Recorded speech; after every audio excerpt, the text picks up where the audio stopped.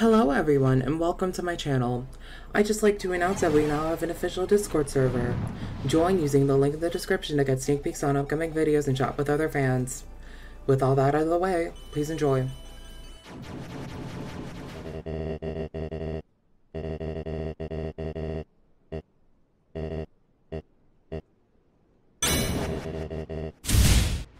As of this most recent patch, Asgore's weakest move is Fire 1.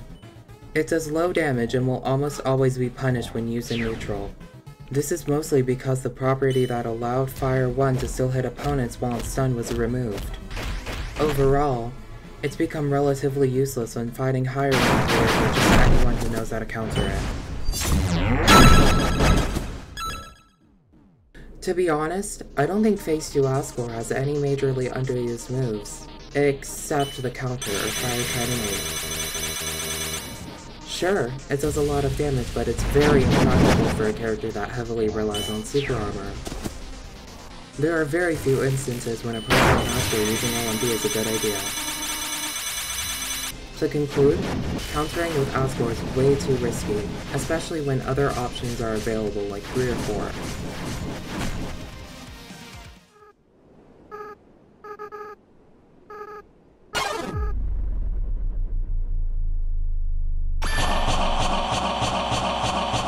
Now on to Asriel. His worst move is Chaos Saber 3, which is also a counter. Yeah, counters might be a trend throughout this video. Even though Asriel utilizes this counter very well with his fast-paced spammy playstyle, the risk of using counters still puts Chaos Saber 3 a notch below the other moves. It's not a bad move at all, it's just the least practical and does little to no damage. Next up, God of Hyperdeath. God of Hyperdeath has many meh lost souls such as 5 and 4, but Lost Souls 2 has to take the cake for the worst. Aside from its slight buff and usefulness in ranked multiplayer, it has absolutely no worth when it comes to 1v1s. It can't start combos, extend combos, or even end combos because of the pause after using it.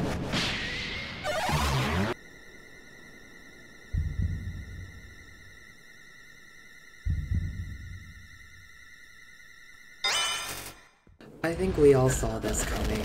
Frisk's weakest move is Notebook 1. I can't even begin to describe how useless this counter is. It's predictable, weak, risky, and the mute it gives is absolutely worthless. If the gods bless you and it actually lands, you better pray for Warn Dagger 2 or 3 to be off cooldown. To be honest, this is probably the worst move on the list.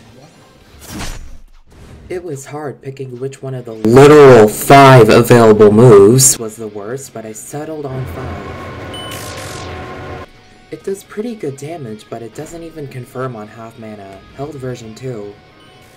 It's just overall pretty underwhelming as an ult.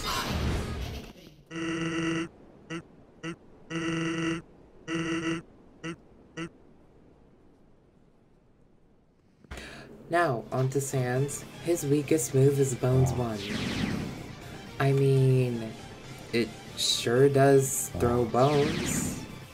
6 to be exact. I'd say that's pretty impressive.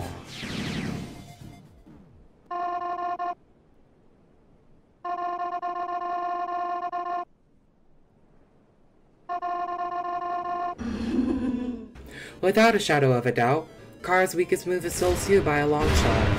Its niche use of breaking blocks has led it to being extra damage at the end of a combo. Sure, it does decent damage and can start combos, but nobody blocks long enough for it to hit. It's incredibly rare when this move finds any usage in its intended form.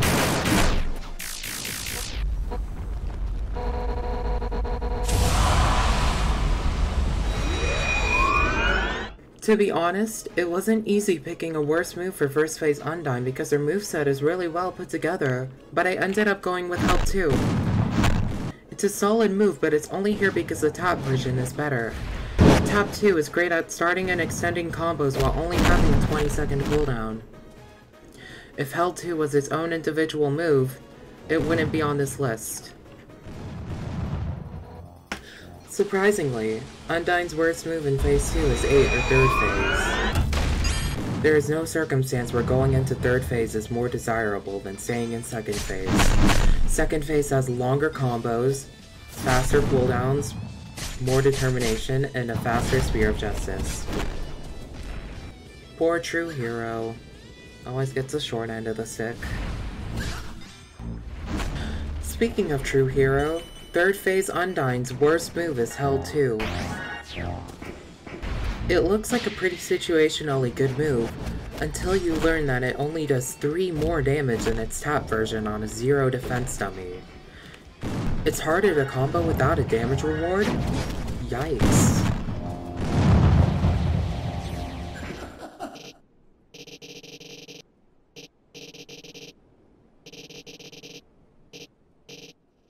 Now, onto Jevil. Their worst move is 4. There's not much to say, it's just a worse version of 7 that can start combos. 2 is always better than 1, I guess.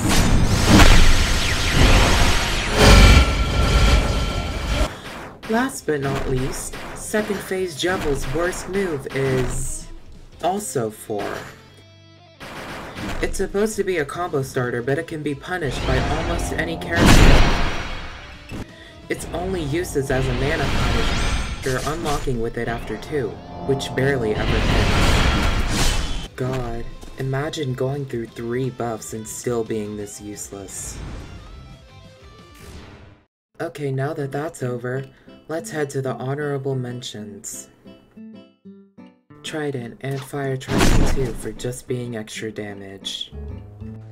Lost Souls 5 for not providing any use, and always missing. Real Knife 2 for just being extra damage. Soul 6 for being used a total of 3 times throughout Soul Shatter's history. 1st Phase Undyne held 1 for being easily avoidable. True Hero held 7 for never hitting. Jevil 6 for being slow and only extra damage. Hello, and thank you so much for reaching the end. If you enjoyed this video, remember to leave a like and subscribe to see more from me. Also, we now have an official Discord server. Join using the link in the description.